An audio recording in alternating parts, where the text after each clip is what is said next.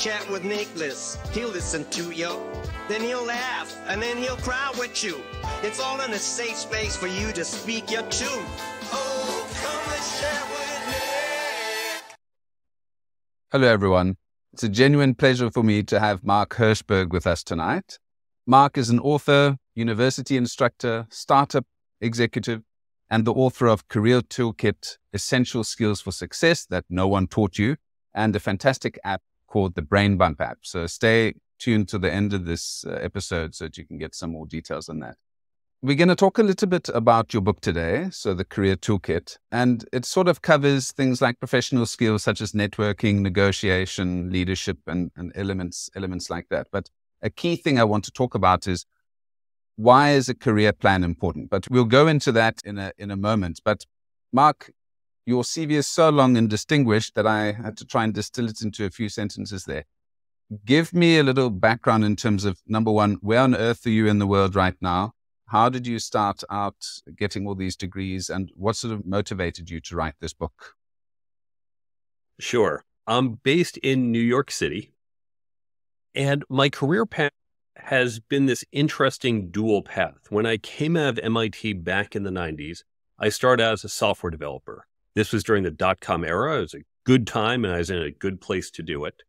So I began my career, and early on, I realized I wanted to get into leadership positions. And to do that, I recognized it wasn't just about being a good engineer. Yes, I needed to be good at that. But there were these other skills that you've mentioned: leadership, team building, hiring, negotiating. No one ever taught me these skills. So I had to set out and teach them to myself. We didn't have great shows like this back then. We were a little more on our own. And I began doing that. But as I did so, I recognized these skills are not just for leaders, not just for executives and managers. They are for everyone. So I began to upskill my team. I wanted to teach these skills to everyone in the company. And as I was doing this, a funny thing happened. Now, I went on and continued to grow my career. I became a CTO, Chief Technology Officer, CPO, Chief Product Officer. I built multiple tech startups, as you've noted, some classic startups, some helping Fortune 500s play startup. And I've gone on from there. But the funny thing that happened is MIT had gotten feedback from companies saying, we're looking for these skills in the people we hire, not just your students, not just engineers, not just college grads, everyone, but we can't find these skills either. No one's teaching it to them. So MIT recognized we need to start to incorporate these skills into our curriculum. When I heard that, I reached out. I said, here, I've got some content. Please take it. Hopefully this is helpful. And I thought it would be a one and done, but instead they said, wait, not so fast. Please help us create some additional content. And in the process of doing that, they said, we have these great professors, but you're bringing a different perspective as a practitioner. Can you help teach the class? And so for the past over 20 years, the class has been co-taught by a number of professors and a number of people like myself who are practitioners. And so I've had this parallel career doing that. Turn that into the book. I was not planning to write a book. I thought I'd write up some notes for the class, but then it kept growing and growing, and we generalized it. It's not just for engineering students or even students. And so we generalized it to anyone in office work and put out the Career Toolkit book. And now I speak all over the world. And then, of course, the app that we'll talk about a little later. So you ruined one of my questions, which is going to be, you've studied physics and engineering. How did you learn soft skills and people skills? Because it's something I do in my class as well. I have my one-on-ones with my students, and I say, okay, let's forget all the technical tools and skills that you're going to learn. What soft skills do you think you need to learn? And immediately things like negotiation, teamwork, public speaking come up, because these are skills that you need to build your career, basically. And they don't teach it at school. Perhaps you do a play, or you discuss one of your projects in class, perhaps for 5 minutes if you're lucky. But if you look at what we're doing this as a career, talking in front of people. How did you as an engineer get over that hump of being a people person, or was that something that came naturally to you? It definitely wasn't natural. And don't worry if it's not natural for you. I'm going to pull an example. You mentioned earlier the ballroom dancing. I got into competitive ballroom dancing, and I actually became one of the top dancers in the US. But when I began, I was horribly bad. I had no rhythm whatsoever. I was embarrassingly bad. And yet I went on to become one of the top. And it's not because I had this great natural talent. It's the fact that I didn't have the natural talent. I said, I need to work at this. I need to put in the effort. And the people who were at stage one better than me, because they were just naturally better, they didn't have to work as hard. They didn't put in as many hours training. And they were better at first, but they just kind of plateaued or moved slowly. Because I put in all that time and effort, I surpassed them. And the same is true for these interpersonal skills I developed. And this can be true for you too. There are people who are just naturally good at, and so they don't put in the effort. And they might be better than you today, but when you put the effort in, you're going to get better. It's just like in sports. There are people who are naturally good at, but those of us who train get better. And in fact, I think it gave me a slight advantage because many of the people who are naturally good at, they can't tell you why. Say, I just kind of know what to do. I just do this. It's kind of obvious. It wasn't obvious to me, so I had to really break it down and understand it. I think that gives me a better grounding when employing these skills, and certainly was helpful for teaching others because I can understand the components I had to explain. You speak about doing this course with alongside the professors and yourself who comes from industry. So you don't have an education degree as in pedagogic training. Do you think that the degrees today are really getting people ready for the workplace? Would you suggest, I mean, obviously you've got children, you want them to go to MIT as well, but would you suggest they go and do a regular degree, or would you suggest that they do something more practical, more hands-on? I do need to credit my mom because she was a teacher, retired, and has a master's degree in early childhood education. So I learned a lot from her, both implicitly from how she raised my brother and I, but even as we were older, she taught us certain education techniques. And I didn't think much of it at the time, but it's actually been extremely helpful, not just in the formal teaching that I do at MIT and on programs like this, but even when I engage with coworkers, I have to explain to colleagues, here's why we need to do this. I can employ some of those techniques. But now to the question you asked, I think there is an inherent problem in our education system. That's not to say we shouldn't do it, but there's a problem. If you look at higher education, this is an institution that goes back about 1,000 years. And it really began around libraries, around these accumulations of knowledge. And what happens is we show up and we say, hi, I'm interested in majoring in this field. So the experts in the field, the professors with PhDs say, well, if you want to do that, take these intro classes and then some intermediate classes and a few of the advanced ones. And if you do all of that, the ones that we, the experts, tell you need to take, plus some general requirements that the university throws on you, but we don't care about. If you do all this, you get a piece of paper saying that you've achieved a certain level of knowledge. That's really what it's saying. It's not saying you are good at this job or skill. It's certainly not saying you're a good worker. It just says you have achieved this level of knowledge in economics, mathematics, marketing, whatever your field is. And that was fine 70 years ago. When I think about, at least in the US, the kind of big bureaucratic companies that dominated mid-century, where you sat in your cubicle and you had the inbox and the outbox and your boss said, here, do this. And you would say, yes, sir, thank you. And you do the work, stick in the outbox and say, what next, sir? And you were the cog. So you just need to know how to do marketing or economics for your field. But in today's world, our companies are these flatter organizations. We've cut out a lot of middle management. We're working with different people with different knowledge and backgrounds. We're working on goals that aren't quite clear when we're in new areas. In fact, oftentimes we know more than our boss. Back in 1950s, the head of marketing knew more than the 24-year-old. But today, the head of marketing in his 50s, he turns to a 24-year-old and says, explain the latest social media to me because I don't get it and you do. What should we be doing? And so that changes the dynamic. And it's a different set of skills, many of these softer skills that you're talking about that are key to success. So to your question, we do need that foundational knowledge, but it is not sufficient. And we need to change the university system to address that. Absolutely.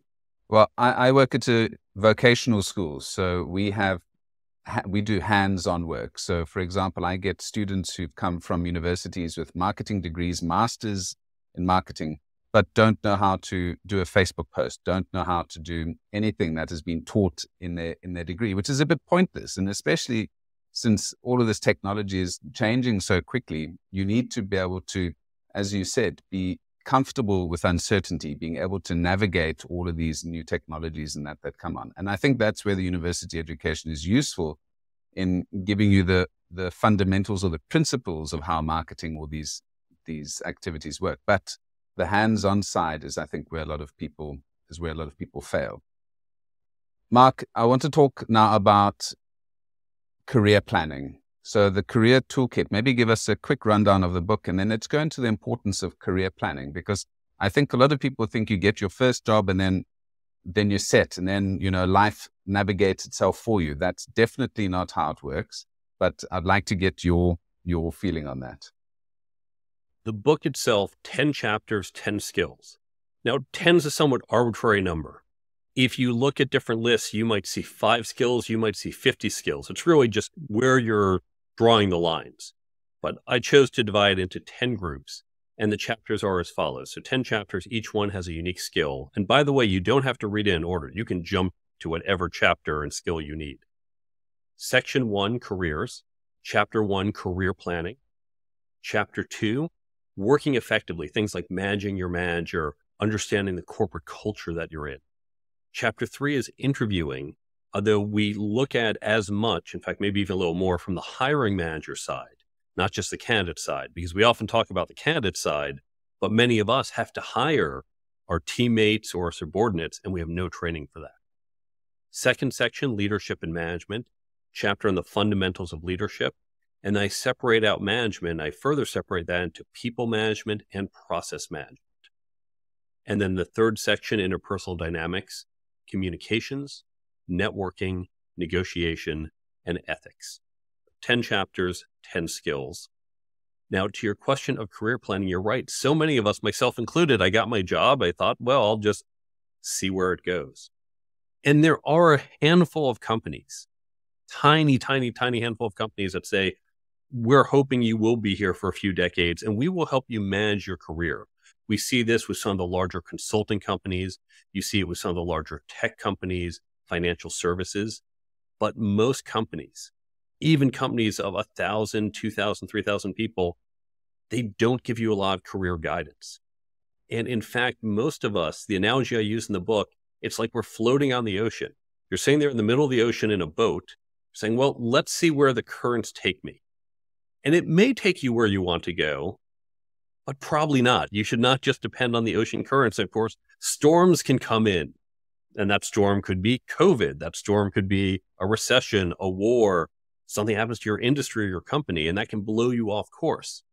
Now, if we're on the ocean in this boat, what do we need to do? We need to start steering, rowing, sailing, whatever mechanism you're using for locomotion, but you want to proactively do it. And sometimes the currents will help. You will get a tailwind. Sometimes you have a headwind. But that means in either case, you can't simply abdicate and say, let me see where I wind up. You have to own your journey. You have to own your career. And that means having a career plan and actively managing to it. And while that doesn't guarantee success, the lack of a plan pretty much invites failure. That plan around now and some of the degrees and some of the jobs that we're working on now in 5 to 10 years might also evaporate. So how do you navigate that in terms of a career? So obviously there were photo booth operators where you took in your spool of film and had your film processed. Those jobs are gone, and those guys are really good at their jobs. How, and you obviously deal quite a lot with executives, but imagine you're dealing with sort of middle management folks. How do they build a career? Somebody who's not necessarily wanting to be a CEO or be a CTO, for example. So the masses of us, how do you manage a career for regular folks? I'm going to challenge your assumption that's more difficult. And implied in that is you're saying, well, there are going to be job titles in 10 years that don't exist today and some that exist today that aren't there. And yeah, job titles will change, and they have changed in the past. You're right that the job titles themselves will change more rapidly in the future. But we don't pick a career for a job title. That's a common mistake, is to say, I want this title, then that title, then the title after that. Let's take my job, CTO. I know CTOs who are managing teams of 8 people, and these CTOs are spending half their days writing code. They have a couple more meetings than the rest of their team, and that's what they do. And they happily sit inside the office. And I don't want to talk to customers. That's why I became a CTO. I like the computer. I know CTOs who are running teams of 1,000 people. Some of them still know how to code. They don't spend time doing it. They're very technical. I know others who you put them in front of a keyboard, they're a little lost. They have the CTO title, but they're not very technical, but they're very good at the vision, at selling. They go out on sales calls. They go out at conferences, and they're external facing. They're more strategic. These are all CTOs. They all have the exact same title, but very different jobs. And so what we need to do is not think about the title. The title is just the words we use on the box to encapsulate the set of tasks. But when we think about our careers, we think about, at this stage, I want to do these tasks. I want to manage people or not. I want to be internal facing, external facing. I want to spend so much time in meetings, maybe a lot, maybe a little. How about traveling? Maybe a lot, maybe a little. You want to think about the tasks and activities that you want to do, and then put a label on it. But again, I gave the example of these CTOs, one who manages a team of 8 and one of 1,000. Well, there are also people who manage teams of 8 at companies who don't have a CTO title, but they're doing effectively the same job. And you're not focused so much on the title as you are about other things like the job, and is it what you enjoy, the challenge, the growth, the compensation. So that's what we want to do, is think about, at the different points in our career, what do we want to be doing? And then put a label on it, because that's easier to talk about. And you're right, those tasks themselves will change a bit. If you were in marketing 20 years ago, managing social media campaigns wasn't on that list. Okay, that's a new thing that came in. But the very concept even of overseeing campaigns, and it just shifted from print and radio and TV to social media, that's a smaller change. So I think we can still manage our careers. The key is we don't focus on titles, but focus on activities. I think that's a very good way to differentiate the way we think about careers, because as you mentioned, COVID has come along and disrupted a whole bunch of things. People who were very people-focused in offices completely lost that advantage. And who knows what other things are going to come out of the woodwork and change our career trajectories. When looking at a career, how important is it to have a vision of what type of organization you want to work at? A lot of folks will take the first job that they get. Is that wise, or should one wait until you get a Coca-Cola or a company that aligns with your values? How important is it to, if we can maybe use that as an example, to join organizations that align with your values? Certainly you want to be at a company you're more likely to believe in. There are exceptions, and sometimes you need the paycheck, but it's helpful to believe in the product and the company and the culture. But one thing to watch out for when we talk about, you gave Coke as an example, but really any big conglomerate. Now, you go to the website and they have values and mission, but the reality is you're off in this little corner. When you look at that giant tree, you're way down in the bottom corner there on some little leaf. And you might have a company with amazing values, but if you just have a really bad manager, you're going to have a terrible experience.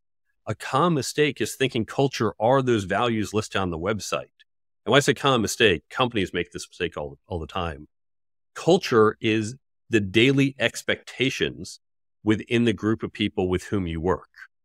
And those expectations might be, we prefer emails versus face-to-face meetings. It might be screaming at coworkers is okay. Or no, you can disagree, but you don't raise your voice. That's corporate culture, and that's never going up on the website. So I would worry less about the big corporate official values and more about the manager and the teammates and what your daily life would be like. Now, that can be a little hard to assess. And I have on the website we'll give at the end I have a bunch of free resources, including how you can assess that culture while you're a candidate for the company. That's very exciting. The book, The Career Toolkit, if a owner of a business had to read this, would it be valuable for them as well? Or is this only for people looking to improve their careers? Could this be a HR handbook, for example, for an organization that wants to help build their staff? The answer is yes to both. Now, to the owner herself or himself, we spoke earlier about your career isn't titles. I know a lot of founders say, well, I'm a founder, I'm the CEO. My career's done because I just keep this title. And yes, your title might not change, although even many of them go on and say, I want to get a board position somewhere else later. But even if your title never changes, if you say, this is a job I'm going to have for the next 30 years, your job itself will evolve. And your career isn't just moving from title to title, but growing your skills. So if you, as a CEO or founder, want to get better at networking, at team building, at leading, well, the book has tools to help you. Now, to the other part of the question, you said, can this work as a handbook?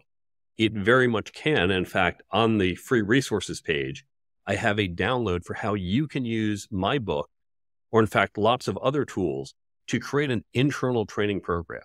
Now, this is actually very important. So often our training is, oh, here's a rising star in the company. Let's send her to some 3-day leadership seminar. Great. Welcome back. Congratulations. You're a leader.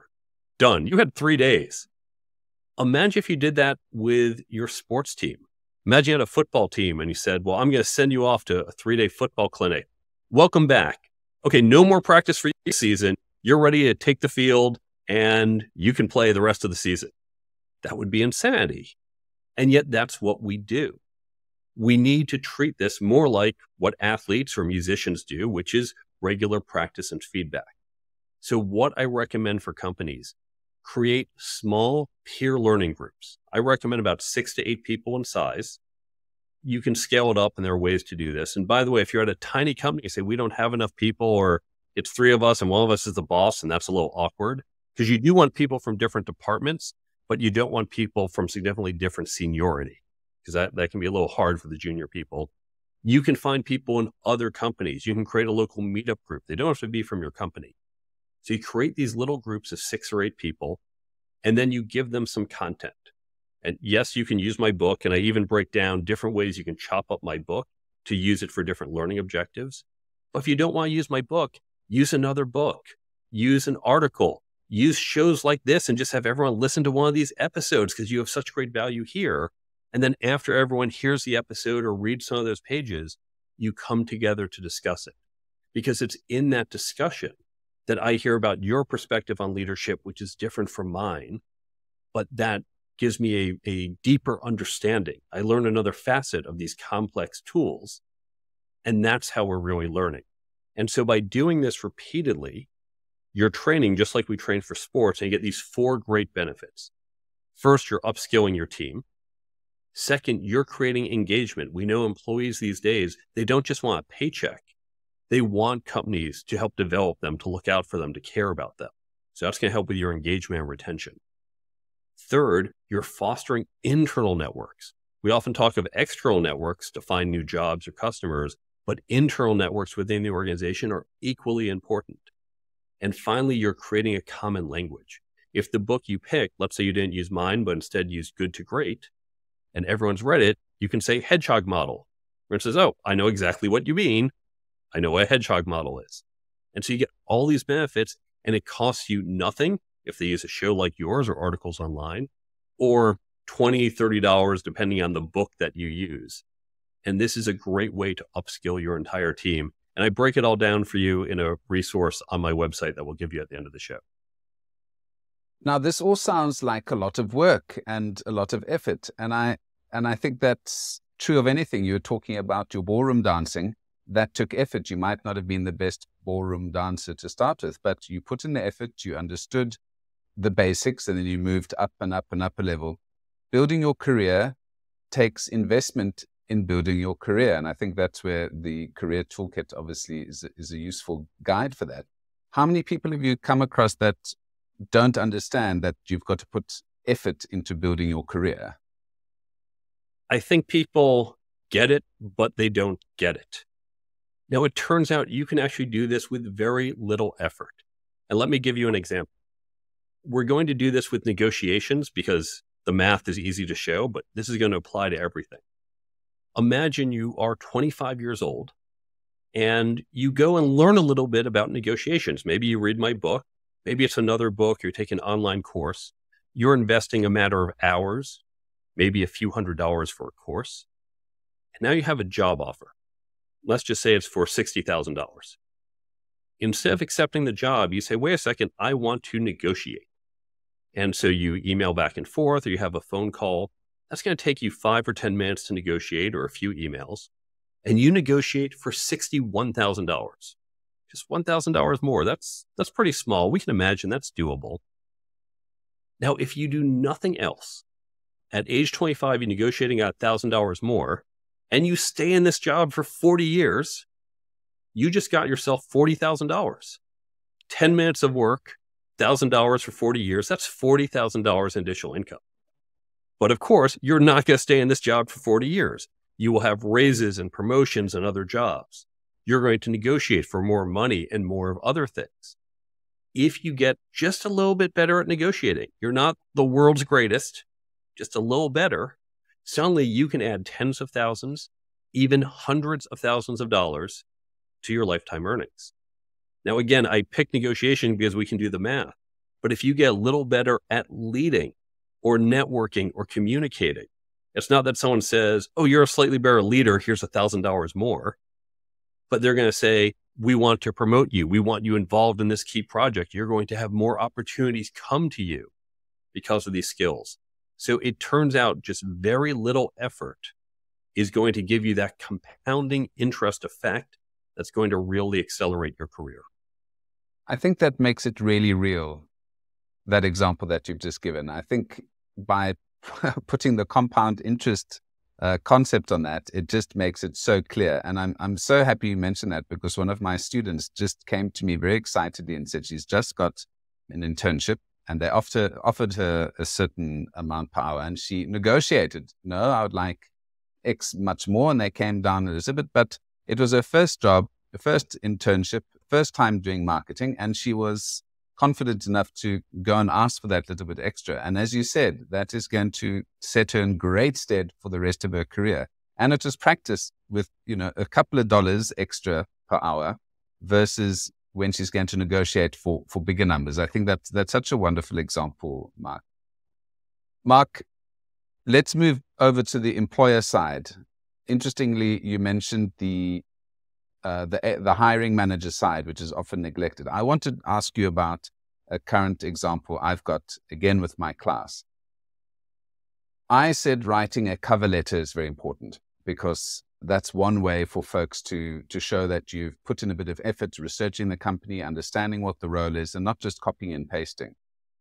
With AI, everyone's CVs are going to look beautiful. Everyone's cover letters might say the perfect thing. How are hiring managers going to deal with all of this not imposter syndrome, but imposters out there writing beautiful cover letters, beautiful CVs driven by AI?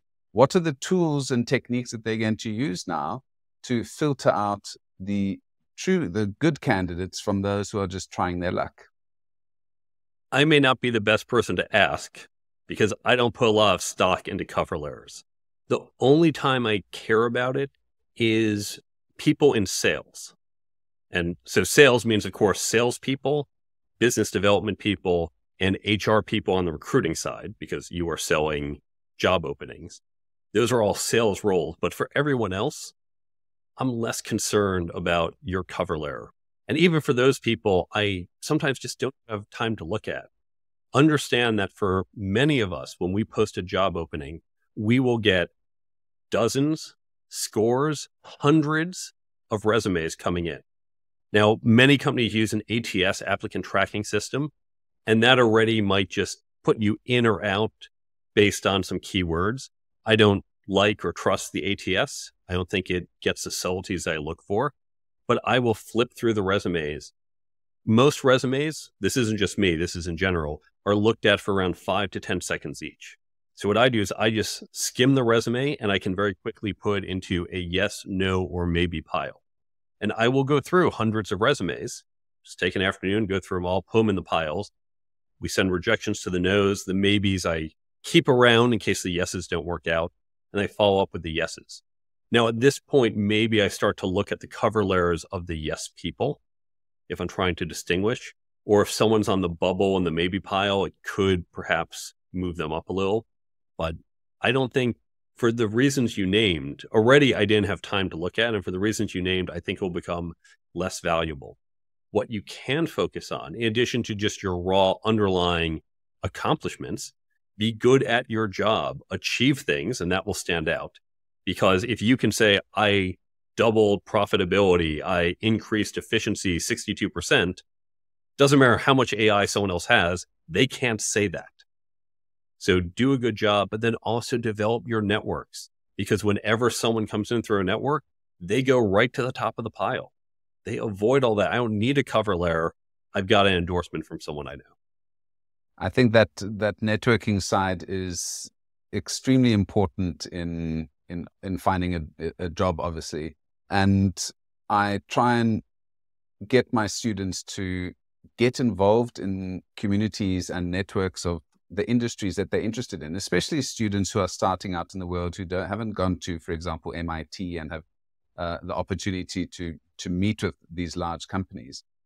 I've said to them by the end of the year, they've got to go to 5 events. They need to choose 5 events and they need to have their faces seen, because you never know who you'll bump into at some stage or when your CVs are going out. And Norway is a much smaller country than the US. Obviously, we've got 5 million people, so that the likelihood of bumping into somebody twice is quite high.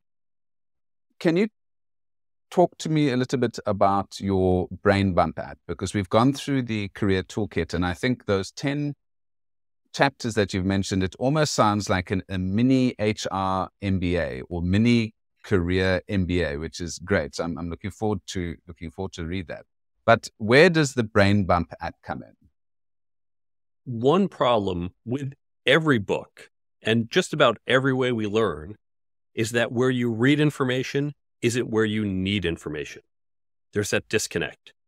If you buy my book or other books or listen to a show, you're going to read it sitting at home or listen to it in the gym. But where do you need these skills? Well, the networking tips you're going to need 2 months later as you go to that conference. And you're thinking, what was it he said? I wish I had that here and now. Or for things like management skills, I think, well, I'm managing a team, but I don't know exactly when and where I'll need a particular technique. I just need to remember it all so it's at the ready. And I recognize this is a problem with books, with shows, with my class. My students leave the class. I go, yeah, this was great. And then the information disappears. I wanted to help people retain information. And here's where my experience in technology, but also lessons my mother taught me about learning processes came into play. I recognize there's 2 modes of learning. So one is building that foundation. So you just remember things. Now, students know the best way to remember is spaced repetition. Look at your notes again, read the chapter again before the test, see it repeatedly, use flashcards. But as adults, we don't do that. There's no test. I don't want to make flashcards. I'm not going to read this book again. I barely had time to read it at first. So Brain Bump uses passive spaced repetition. What we do is we take the key ideas, and all the key ideas from my book are in there, but also key ideas from other books, blogs, podcasts, talks go into the app.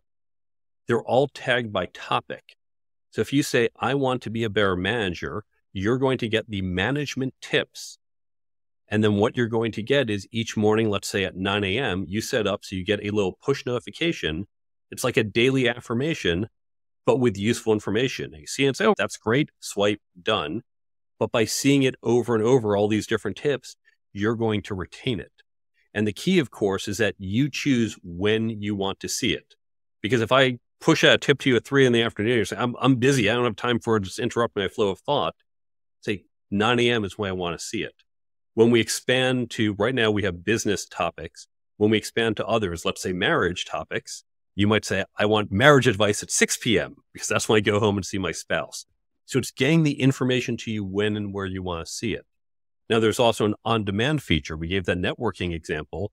As you walk into the conference, you're thinking, those networking tips, I can't remember all of them. Open up the app. Everything, again, it's tagged by topic. So you select networking and you just flip through a few tips right before you go into that event. Or you flip through interview tips right before you go to the interview. So you get what you need, when and where you need it. And the Brain Bump app is 100% free, completely free on the Android and iPhone stores. When you download it, you'll get all these tips. The tips are all free. And in the 2.0 version coming out in the fall of 2023, you can add your own tips. If we don't yet have the tips, but you hear some great advice you want to remember, you'll be able to start adding it to the app itself, not just the ones we provide. Well, I've got a brain like a goldfish, and everything that you've spoken about here is ticking a little box for me. So if I could have those little flashcards coming off every now and then to sort of reignite that memory, that would be particularly helpful. So I'm going to share the link both in the podcast, and so I'll put up a little link and then put it in the podcast notes. And then for your book, where can we get your book? So 2 sites to look at that you're going to put in the notes. The book, The Career Toolkit. If you go to thecareertoolkitbook.com, you can see where to buy it. Amazon, of course, but local bookstores carry it as well, and other online sources, ebook and print. There's articles I put out every week. There's a number of free resources I mentioned. So if you go to thecareertoolkitbook.com and go to the resources page, you can see free resources. Some of the first downloads, the first one is how to create this internal peer learning program we mentioned. One a little further down is how to understand a company's culture. Here are questions you can ask during the interview process and how to ask them respectfully. These are all completely free downloads. I don't even need to collect your email. You can just take it and use it. That's all at thecareertoolkitbook.com. And the app, in addition to the stores, if you go to brainbumpapp.com, you can learn more about the app and get the links for download.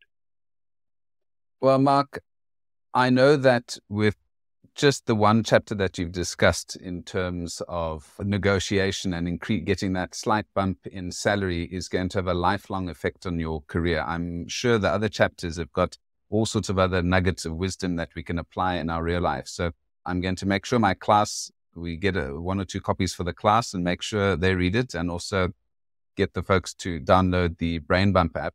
Thank you so much. I think this talk hopefully will inspire people to put a little bit more effort into thinking about their career, as you need to work at it. You need to build up the skills and techniques now so that you can have these successes later. So I'm particularly excited about this particular chat. So thank you so much for joining us, and hopefully we'll see you live one day somewhere.